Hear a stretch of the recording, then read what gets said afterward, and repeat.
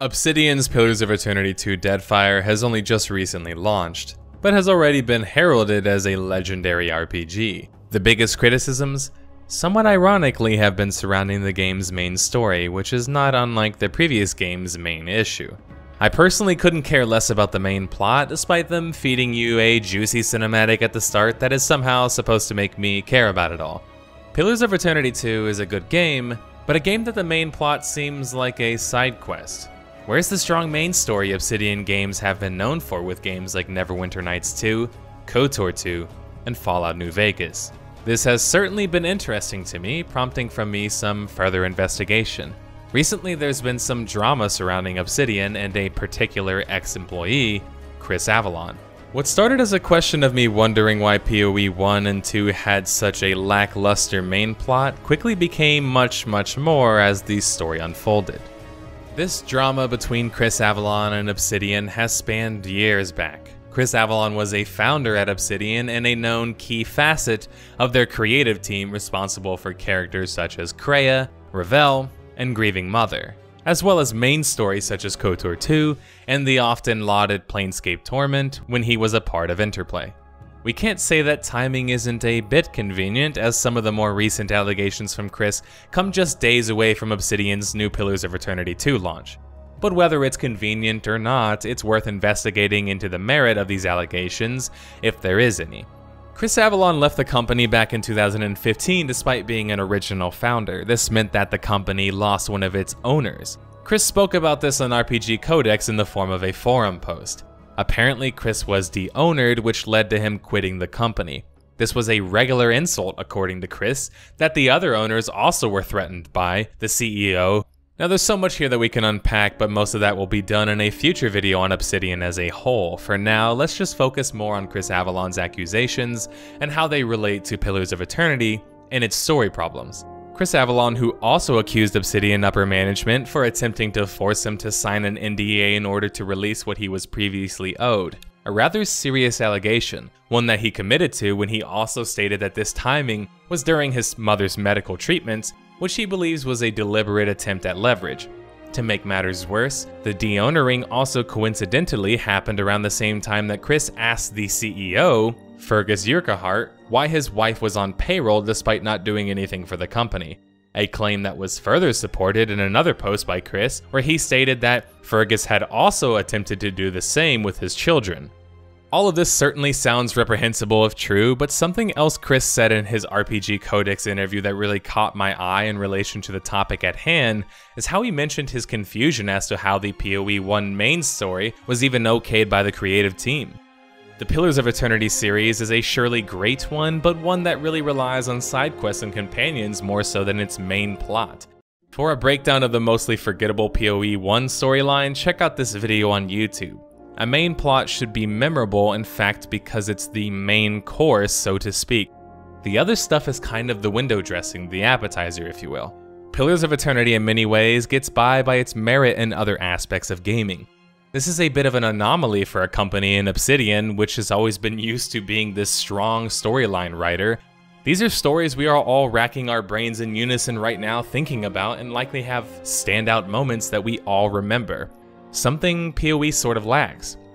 According to Chris, he was told by members of Obsidian that initial drafts of PoE 1 storyline were tepid, something confirmed by Eric Finstermaker, who was a creative lead on PoE 1. Eric said that management okayed the story because it was time to say good enough. That doesn't sound very supportive, and it shows in PoE 1 storyline. Eric and Chris both worked together on Fallout New Vegas with another writer, John Gonzalez. Apparently, Eric Finstermaker had a history of being quite polarizing amongst writers. Chris stated that Eric had essentially chose not to deal with John Gonzalez, which resulted in John leaving the company of Obsidian before Pillars of Eternity 1's launch. This explains why he wasn't working on the project. Enter Pillars of Eternity 1, a project that Eric Finstermaker had lead creative control over, where Obsidian chose to rely on his creative vision versus Chris Avellone's, who on numerous occasions had given them gold. In an interesting turn of events, I would say at least, Obsidian stuck Chris on companion character duty, where he was responsible for Grieving Mother and Durance, a task that us fans being the judge would say he did well with. But that's not the whole story. Eric apparently had cut much of both characters after Chris had already turned in his writing. Reasons weren't given, and it seemed like in a strange way, Eric attempted to bypass having to explain himself to Chris by going directly to the game's senior designer, Josh Sawyer. This is something Eric actually came out on record for and apologized for after the fact, so this confirms that it happened. It certainly seems quite strange a company that Chris Avellone was a founder of wouldn't even give the guy creative lead the position that he wanted on a project. I mean, look at the guy's resume. Just about every project that he's touched has turned to gold. Obsidian launching Pillars of Eternity 1 with an admitted good enough storyline is not what fans of Obsidian expect.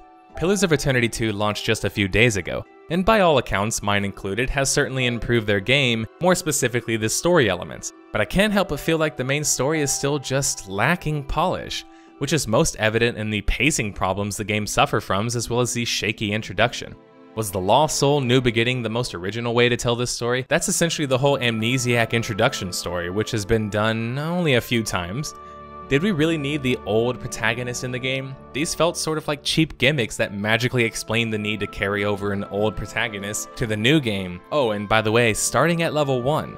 Why do I care that some god is rampaging other than, well, they forced me to care? The main plot in PoE 2 is the kind of plot that where you're doing side quests and the main plot happens to overlap a region or something, and you think to yourself, oh yeah, that's what I'm supposed to be doing. And then you continue doing your side quests in apathy. Am I not worthy of redemption? So you will do nothing? Apathy is death, worse than death, because at least a rotting corpse feeds the beasts and insects. It's worth asking the question of who else wrote Pillars of Eternity 2 Deadfire, because according to the wiki page, it's primarily Carrie Patel, who is also a writer of the first game. Carrie and team has done a fantastic job with the game's lore, side quests, as well as companions, but the main plot, I mean, it's just forgettable.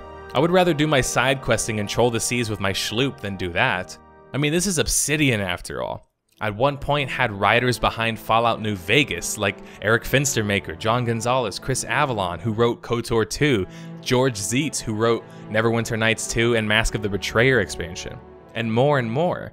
Writers many of us, especially in regards to Chris Avellone, regard as quite legendary. And yet Obsidian has to field a relative newcomer to write their biggest project yet. I don't think this is good news, because if these issues that Chris Avellone pointed out in his allegations are indeed true, there might be a good chance we don't see those old writers back at the company working on another game for Obsidian. And that's a shame to see Obsidian lose part of its identity as it transitions to becoming a somewhat new company at this point. Sort of the same transition that BioWare and Bungie had to go through. It might get to a point where we have to just stop assuming that we will get quality from these devs, as they lose what made them who they were originally. I don't want to ring the alarm, so to say, especially when Pillars of Eternity 2 is a great game. I'm just a bit sad to see writing I considered once legendary sort of fading away, and the developer I considered a face of Obsidian no longer with the company and rather disenfranchised with them. I get a little bit worried, especially with all the accusations about having family on the payroll, getting rid of different writers because of a lack of management, and etc. I will make another video at some point analyzing Obsidian as a whole company, but that's in the future. For now, just thanks for watching. I want to thank you guys for taking the time to watch this video and also support my content. If you want to support my content even more, you can head over to patreon.com/nerdslayer. We've got some goals set up, we've got some reward tiers set up, and we even have an about blurb that details what we're going to be doing with the future of the channel. Anything's helpful, and you can donate as little as $1, which I will greatly appreciate. Thank you.